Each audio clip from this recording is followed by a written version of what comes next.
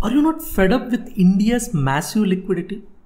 Rate cuts increases liquidity, which refers to the availability of more money in the economy. This means that more money will be circulating, potentially boosting economic activity. Are you not worried about this vast liquidity? For instance, Bajaj Housing Finance's IPO size is Rs 6,500 crores, but it attracted bids worth of 4 lakh crores. Are you serious? This surge in bids is a result of increase in liquidity. However, it is also means that the odds of winning IPO bids are very low now. On the other side, mutual funds SIPs will push fund managers to invest in equities despite valuations. This influx of money can lead to market euphoria. But where are we headed in this euphoria? Is the US Fed worried about the upcoming recession? And is this rate cut a measure to attempt to prevent it? This video will help us understand the impact of rate cuts on investable products. And let us check the facts about other investment products instead of sticking to only equity. Hi, welcome to PSI, Plan, Save and Invest. Well, what should we infer from this rate cut? Should we just keep buying stocks and stay in euphoria and anxiety? Think about it. Gold prices rallied 25% in 2024. Bitcoin rallied 8% in 12 months. When the US Fed kept its interest rate almost zero in March 2020. 800% in 12 months, Bitcoin. We also read in books and newspapers that when interest rates are falling, bond prices rises. Also, we all know that, whenever rate cuts happens, even real estate is also an attractive investment. So instead of only sticking to equity, we should check all possibilities of investments. That's what the video is about. Now, on contrary, check the Nifty and Sensex and equity investors who are desperately waiting for US Fed rate cut. Why? The answer is simple. In 2023, US Fed announced they will cut interest rates in 2024. 4 times they'll cut. They announced in 2023. But they skipped it. And finally, they did it on 19 September and they cut suddenly 50 basis points. Should we not worry, that US Fed is worried about slowdown in their economy or US recession? If that is so, then what are the probabilities of equity returns?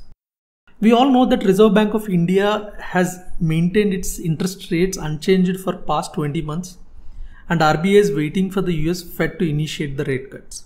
I hope RBI will initiate the rate cuts, but I'm still determining this because the RBI and banks are worried about liquidity crunch. Imagine if a large portion of Indians keep investing in equities, which are essentially stocks or shares in companies. Eventually, the deposits in the banks will be affected, which can create a significant banking crisis. So banks cannot lend money to corporations and loans or credit gets affected, which is terrible to the economy. We must wait and see what are the measures of RBI in the upcoming policy. Okay, getting back to our topic, the impact of US rate cut on investment products. Let us start discussing on favorite product, that is stock markets. When the US Fed initiated rate cuts, the S&P 500 was bullish for the next 12 months, 80% of the times. Like if you take, imagine like US Fed initiated rate cuts past 100 times, if it did, like 80% times US markets rallied and they given approximately on an average of 15% returns. We can expect the same for Nifty and Sensex because these follow broader US market indices, giving us the reason to be optimistic about the stock market. But this was only sometimes true. It failed in 2007 when the Fed initiated rate cuts, but S&P 500 was down by 18% in the next 12 months because of the recession in 2008. Well, here comes the question. What is the probability of the US recession this time? About 60% of investors anticipate that US will go into recession on or before 2026. This should be the area of concern. When the recession probabilities are higher, we as an investor should be skeptical about equities, mainly when Indian markets are highly volatile and liquidity driven. The best idea is to maintain a well-diversified portfolio. I will make one more point about stock markets. If you are buying equities currently, please be careful as the sector rotation is happening. Defense and government undertaking stocks, which gave massive returns in past few years, now they are in a correction phase. Currently, sectors like FMCG, pharma and IT are performing well. And these sectors rallied almost 5% to 8% in a single month, which is a very good moment, indicating FII buying is happening in these sectors, particularly IT, pharma and FMCG. And generally rate cuts benefit NBFC stocks. So, RBA might initiate rate cuts soon. So adding NBFC stocks in your portfolio is also good. Rate cut means increasing money flow in the economy. So whenever money is rotating, it is generally gets routed to stock markets. So companies within the capital market segment gets significant advantage. Like capital market stocks like CDSL and CAMS, BSE, broking stocks like Angel One and 5 Paisa, AMC stocks like HDFC AMC, Anand Rathi, Nuvama, etc. These capital market stocks will definitely get benefited because of the rate cuts, because a large portion of Indian investors' money gets routed to stock market. This is all about the stock markets. Now the other investment product is gold.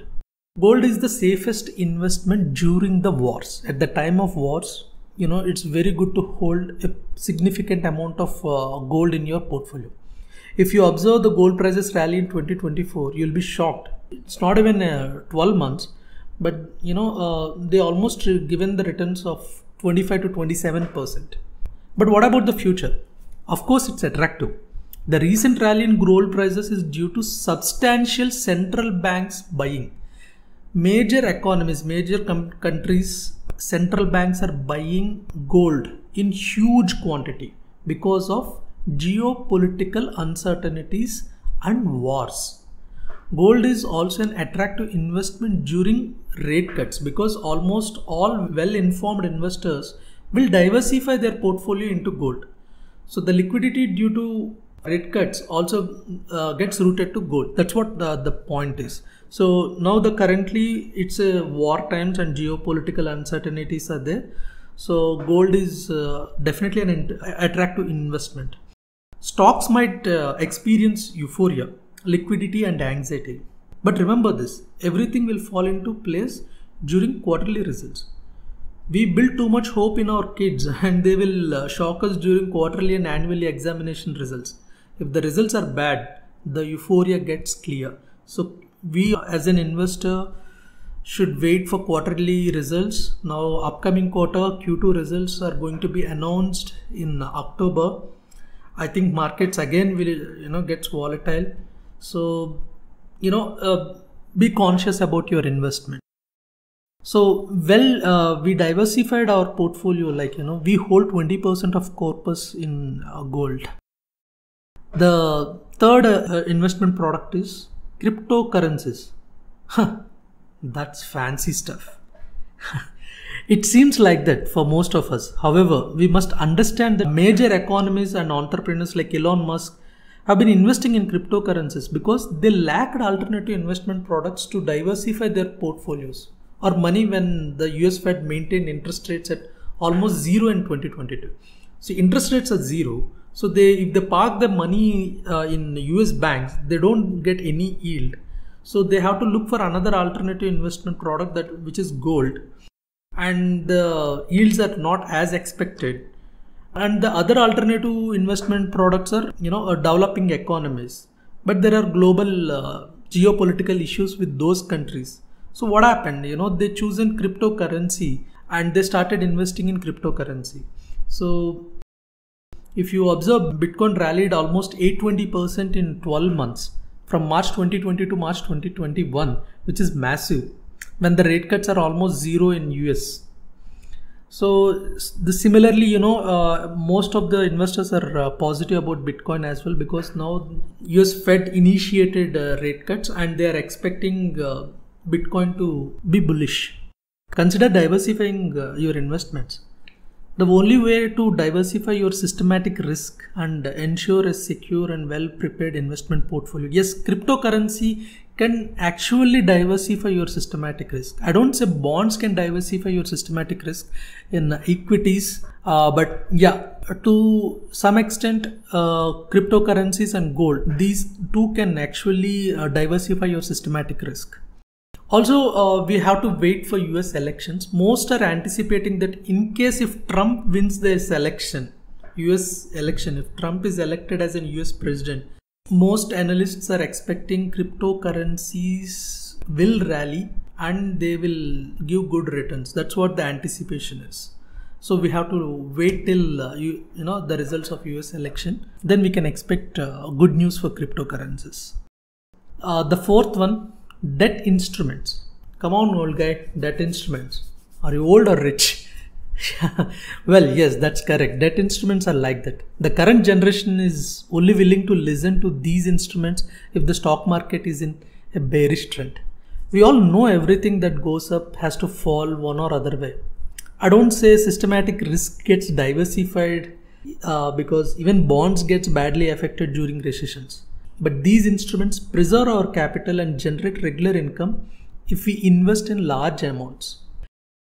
When interest rates are falling, bond prices rises because the demand for cheaper bonds increases. It is good to hold a portion of your corpus in bonds.